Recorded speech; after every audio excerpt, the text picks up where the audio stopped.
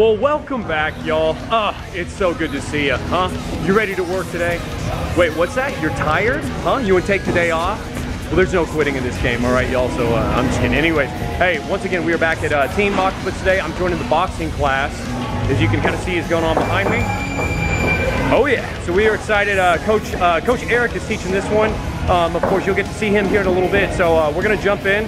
We're going to learn. We're going to try to grow. We're going to listen and be coachable and value what the coaches have to say. And just appreciate the fact that we're going to be here. So glad you're here. Glad you're joining on the journey. Hope you guys are ready to have some fun. I know I am. And just, you know, let's jump right into it. All right?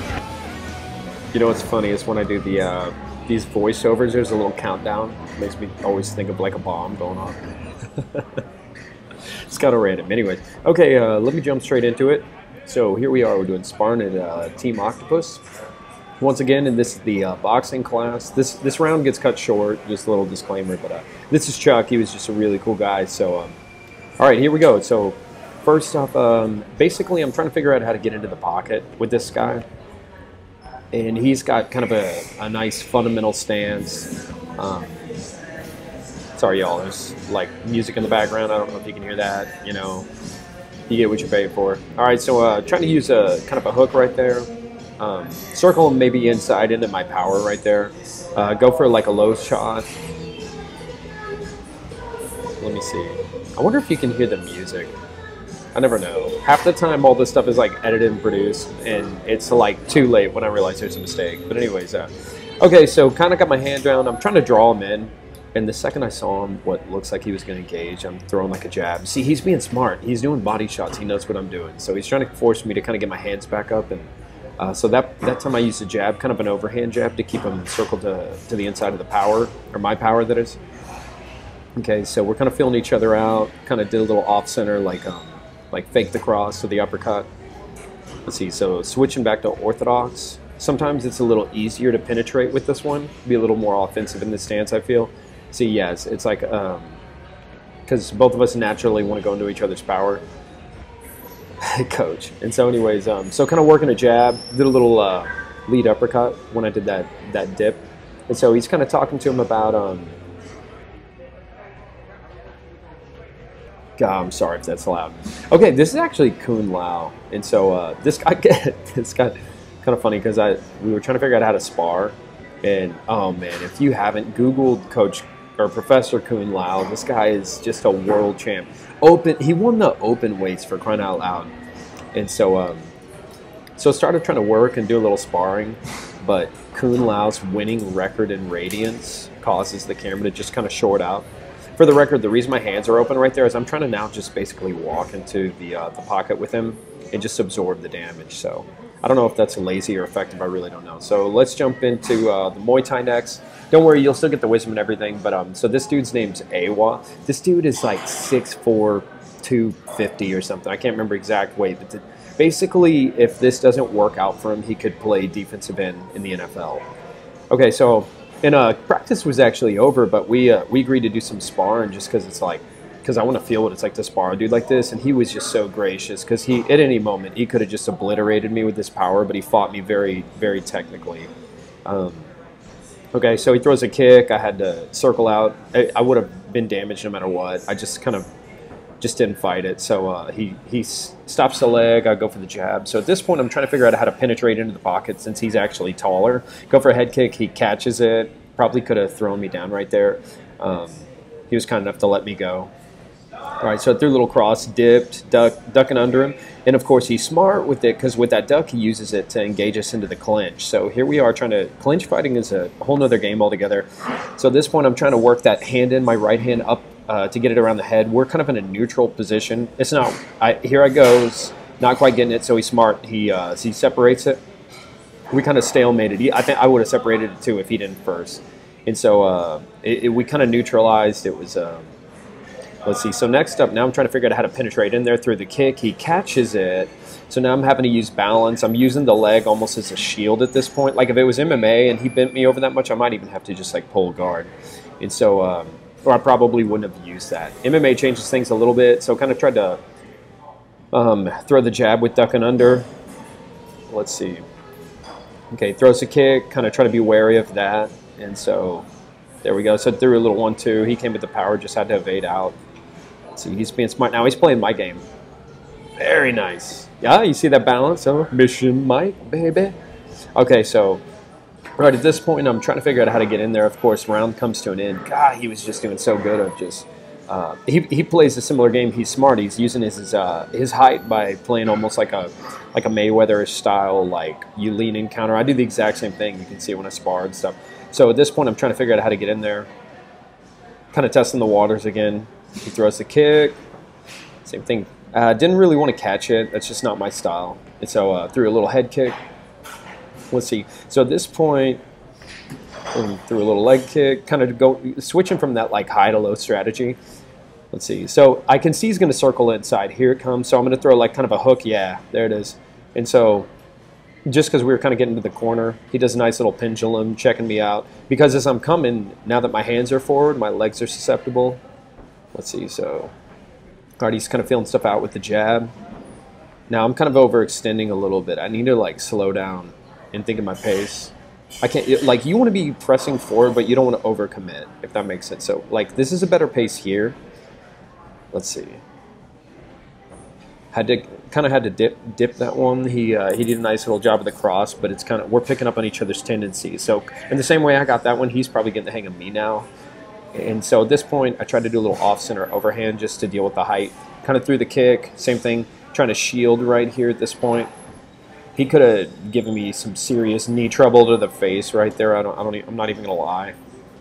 Okay, so, God, nice job. This guy is so graceful and so just technical. I mean, when he fights in whatever weight class he's in, I mean, he's gonna be a beast. Look at that. I ate that kick. Same thing. I was being too aggressive. He spotted it, so he caught the legs.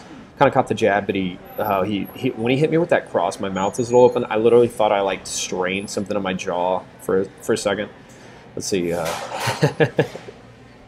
all right, but right in that moment, it's just like, God, that's done.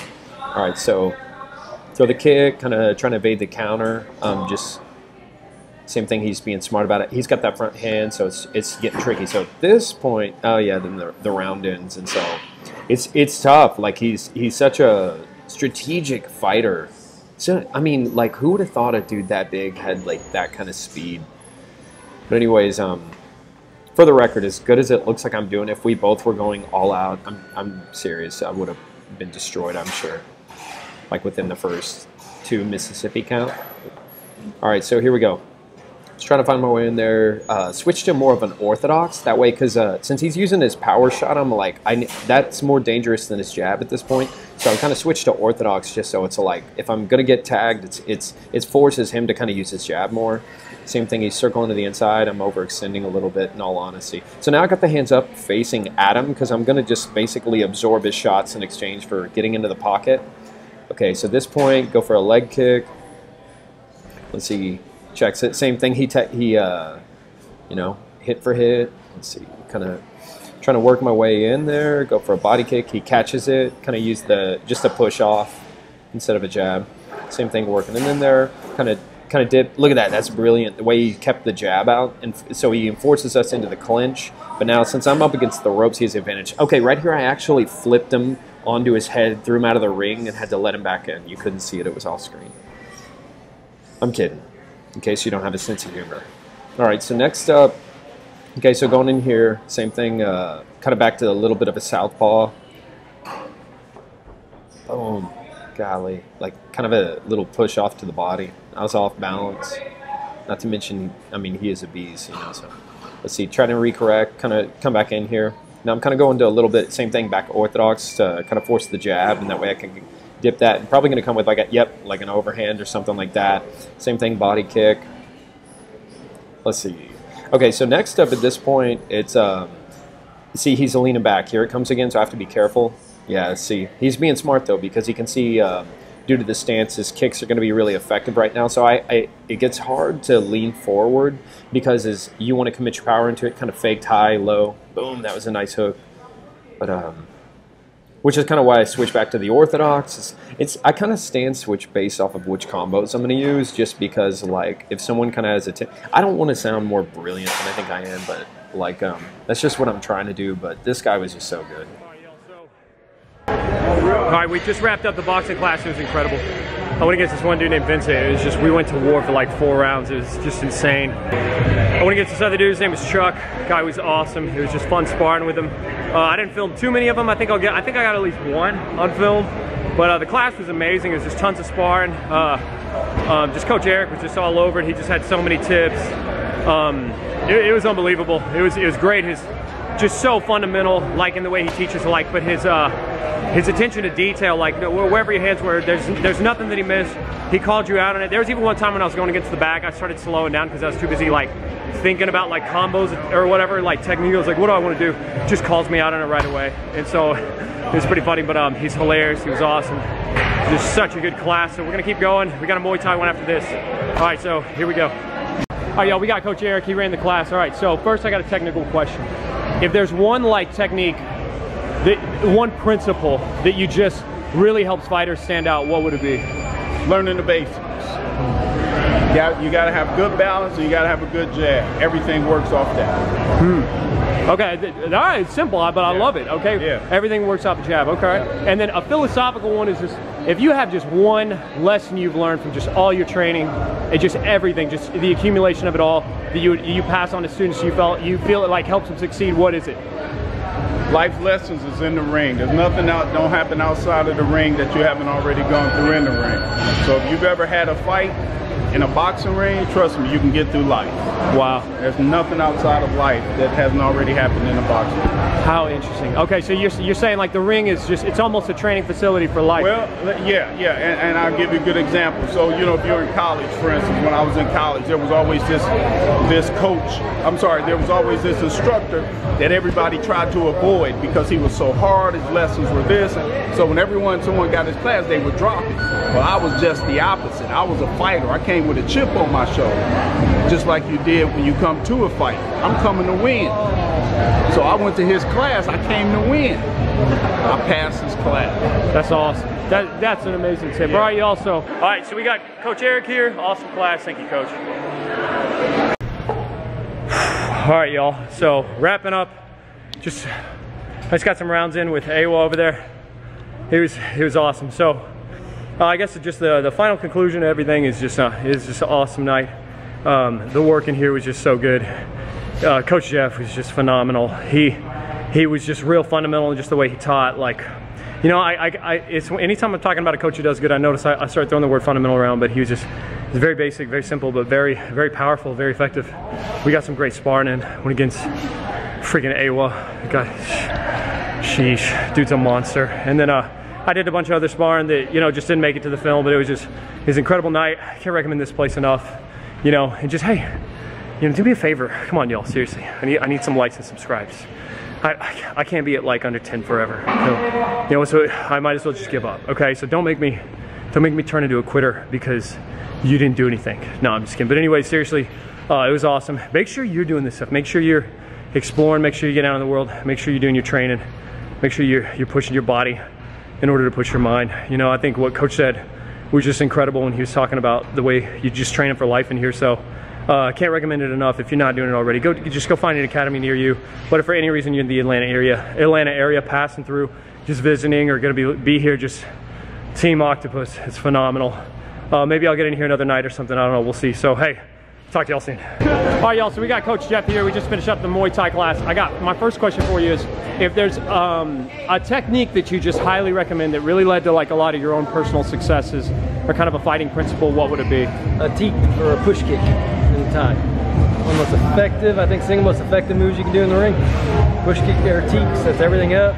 Counter, offense, defense. Really range, just kind of gauging where everyone's at? Where everyone's at. You can set kicks, set up everything. So really work on your team. Ropes, yeah. That's what's up. Okay, all right, and the next one is more of a philosophical one, but if there's just one principle that you feel just really helps a fighter just transcend, get better, help set them apart, and just will really help them just in the ring, what is a principle that you feel you've kind of learned or just witnessed or experienced, whatever? I think you have to win the fight before you ever get in the ring. You have to be mentally prepared with what you're doing and have no options, no doubts, no questions. Have your training already in place. With the mentality it's in place when you get in the ring. Because the fight's won long before you get in the ring. Once you get in the ring, there's nothing you can do about it. It's outside the ring that matters. So you're not trying to figure out what you're going to do in the ring. You need to. When you get in the ring, you should know what you're doing as soon as you step in that cage. Okay, so like you fought before, right? Yes. So when you like went into a fight like one that you won, like where were you at mentally or something right before the fight that just you felt really led you to success? Mentally, I knew I'd just go in there and win. I had a game plan in place. I knew exactly what I was going to do, how I was going to, make it happen. And I just went in there and followed the plan. There's surprises in the ring, but if you're training and your body just flows and you've got that mentality where you know what to do, and it's just reflex. You don't have to think about it. That's freaking awesome. All right, y'all. So once again, here we are. Team Octopus just finished Muay Thai. Thank you, Coach. That was great, man. Good work. All right, thank you, sir. Stop back by. Oh, I will. All right.